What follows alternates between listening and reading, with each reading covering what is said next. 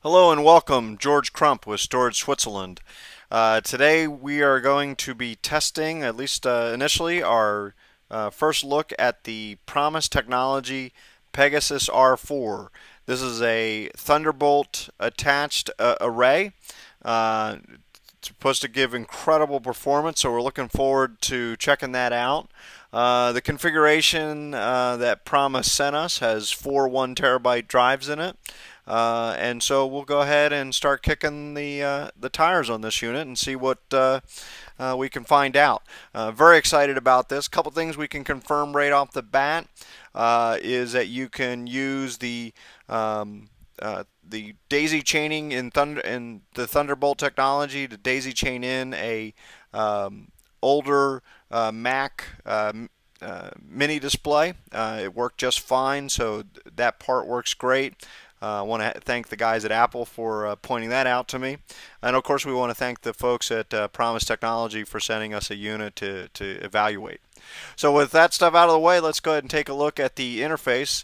The software comes installed on the drive when it comes up. You just install it and it's ready to go. You can see here, this is our first glance at it really, but you can see here we've got a quick overview of system status and how everything's working. How the how the system's working from an event standpoint, and just a summary of the devices. So you can see we're totally set up for a 4 terabyte RAID configuration, so everything's looking good there. We can go in and go through the different wizards if we wanted to. We can look at the physical disk attributes. We can look at the array itself. We can look at what the logical drive is. You can see right now it's synchronizing. We've got it set up as a RAID 5. Again, this system came pre-configured for us. In the setup, we can go back in, and maybe we will later, and change some of the configurations. You can see there's some subsystem information, and then of course a summary of events. And then there's our different background activities.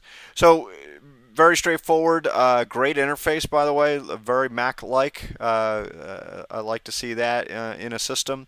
One of the things we'll do as we evaluate this unit is we'll go into a deeper dive on all those different things. But let's wrap up this first test with just creating and doing a performance test. Now, as we know that there is some synchronization happening right now, so this might not be a great test of performance, but I'm not sure if I can wait. So we'll go ahead and do that right now.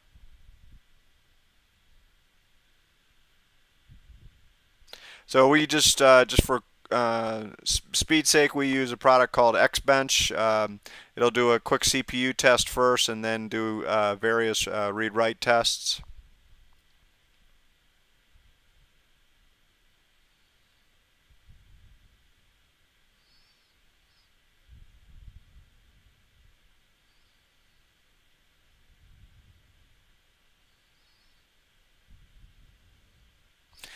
So there's the numbers right there. You can see that in the various tests we're getting some pretty darn impressive numbers. Uh, that's um, that's pretty good. We have a third-party solid-state drive in here as well. So let's do a comparison to that in real time as we look at it.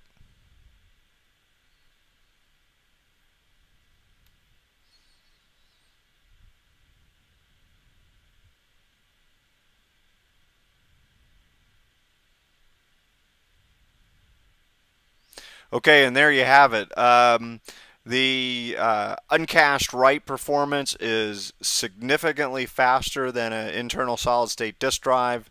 Um, the larger block size writes are still slightly faster. Reads, as you would actually expect, of course, solid-state performs a little bit better than the array does.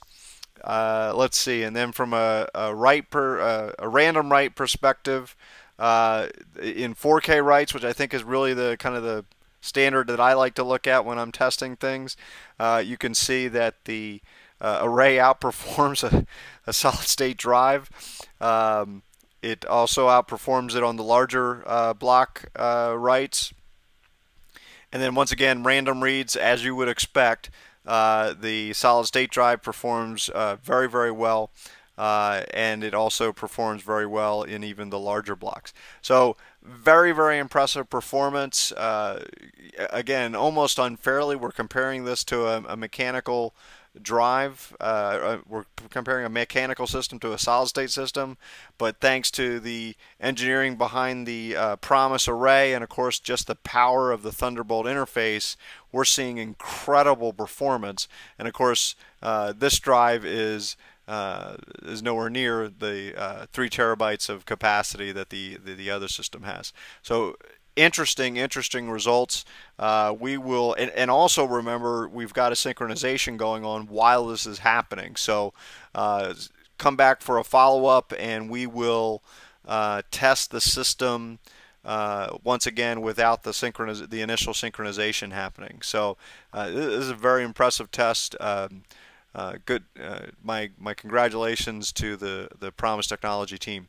Okay, so that's it from Storage Switzerland's perspective on this. Initial results, very, very positive. Plugged right in. It was ready to go.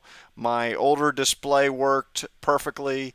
You know, there's a lot to like here. We're very impressed with what we're seeing. And we will do a couple more follow-ups here in the near future to just show you how the system is working, and then also run the performance test without synchronization. George Crump tuning out. Please check back in frequently.